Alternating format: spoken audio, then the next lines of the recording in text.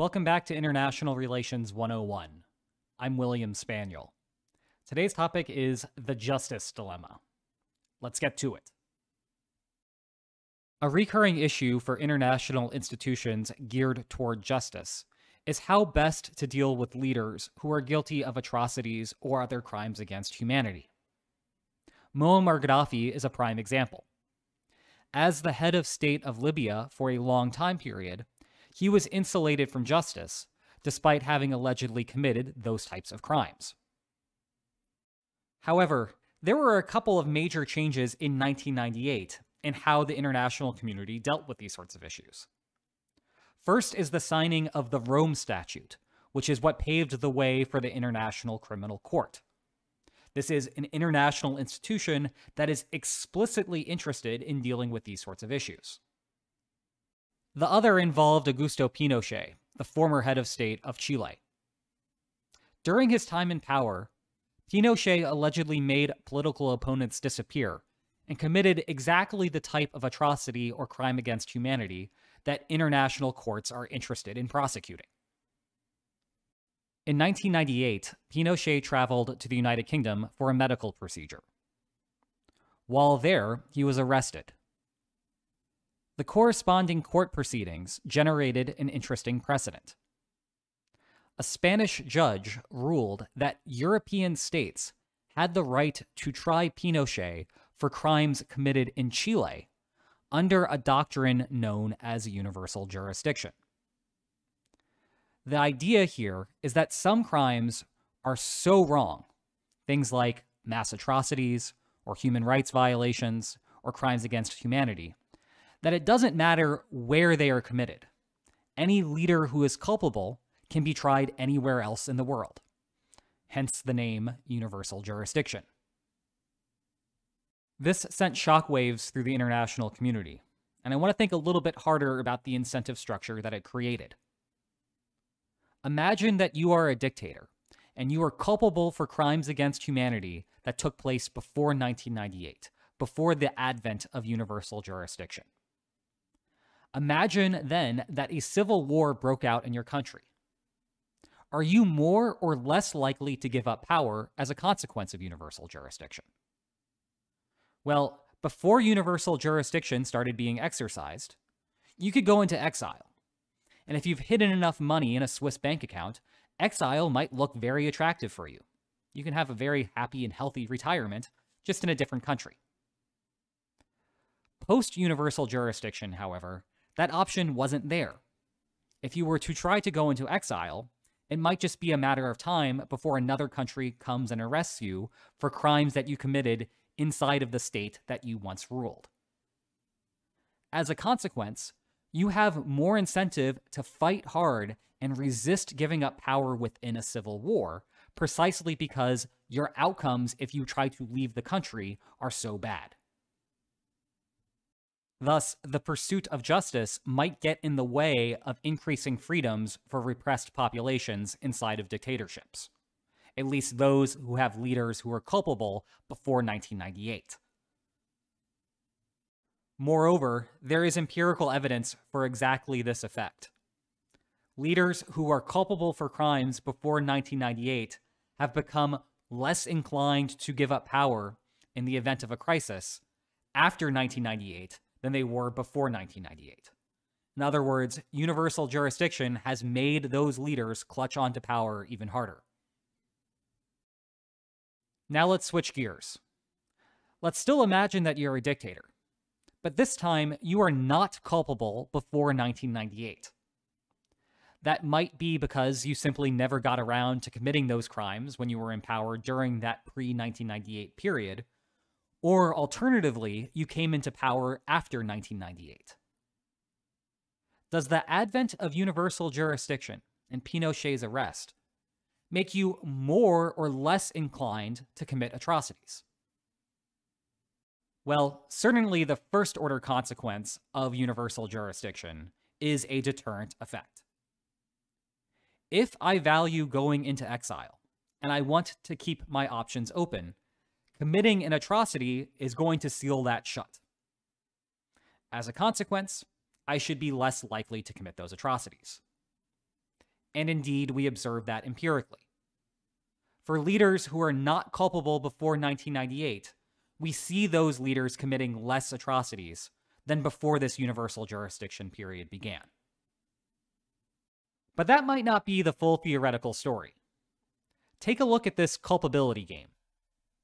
A group of rebels must decide whether to concede an issue or stage a revolt. If they revolt, the leader chooses whether to fight or quietly go into exile. In this interaction, the rebels most prefer that the leader goes into exile. That guarantees that they will be successful and take over the government. In contrast, the rebels' worst outcome is for the leader to fight. One might think that that's because the rebels don't think that their odds are particularly good, and if they were to lose the fight, then the leader might kill them all. Conceding the issue is a middle outcome. It's not great for the rebels because the leader is staying in charge and perhaps those rebels are being repressed, but it's still better than dying in the fight. Meanwhile, the leader most prefers that the rebels concede. The leader gets to stay in power and also gets to implement the policy that the leader wanted to in the first place. Fighting for the leader isn't a great outcome. There's some chance that the leader will lose. War is costly regardless, and in the event that things go terribly wrong, it's possible that the leader will be killed. I've left the leader's exile payoff as a question mark, and that's because it depends on whether we have universal jurisdiction and whether the leader is culpable. First, imagine that the leader is not culpable or there is no universal jurisdiction. So this is either pre-1998 or post-1998 with the leader not having committed any atrocities beforehand. In this case, I've made the exile payoff 2. The leader gets to go into retirement and enjoy that Swiss bank account. Like any other interaction, to figure out what's going to happen here, we start at the end and work our way up. Here, that means looking at what the leader will do, supposing that the rebels choose to revolt. In that case, we have a payoff of 2 for the leader going into exile and a payoff of 0 for the leader fighting. So the leader here prefers the sure bet of going into exile and enjoying his golden parachute to taking the risks that come along with fighting a war. Now we can take that piece of information and feed it into the rebels' decision. If the rebels choose to revolt, the leader will go into exile and the rebels will get a payoff of 3. If the rebels choose to concede, they'll get a payoff of -1.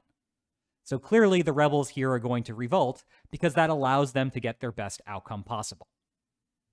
Note that this is exactly the sort of outcome that international organizations geared toward justice would want to have be implemented.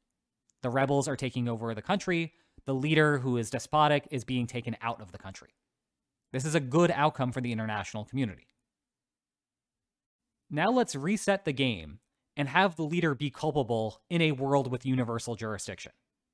So the leader has committed crimes against humanity, and we're after 1998. I've changed that exile payoff to being -1.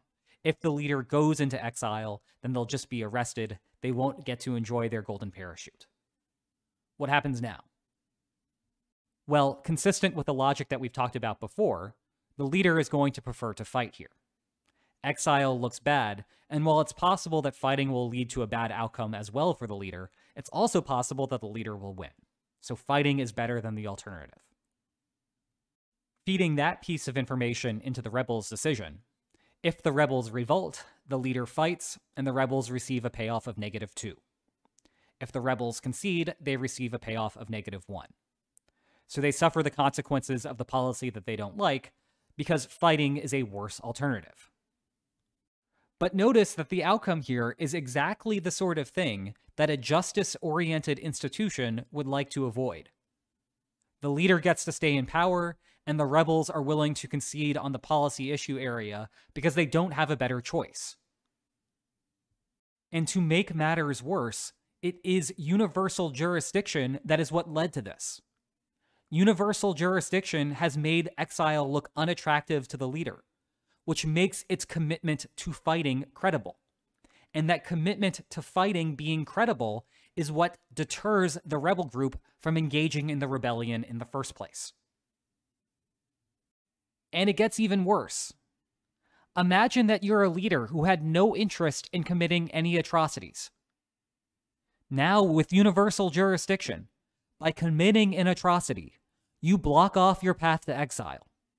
And that can look attractive to you because it makes your commitment to fighting credible, which again, in turn, convinces some rebel groups out there not to revolt. So because universal jurisdiction exists, you might now want to actually commit an atrocity. It's very perverse. The takeaway here is that the design of international institutions is difficult. Individuals on the ground do not follow the spirit of the rules. They follow the incentive structures that the rules create. And so while the intent behind the rule might be to get justice for crimes that have been committed and deter others from committing those crimes later on, that might not always be what ends up happening due to the incentive structures that have been created. I hope you enjoy this, and I hope to see you next time. Take care.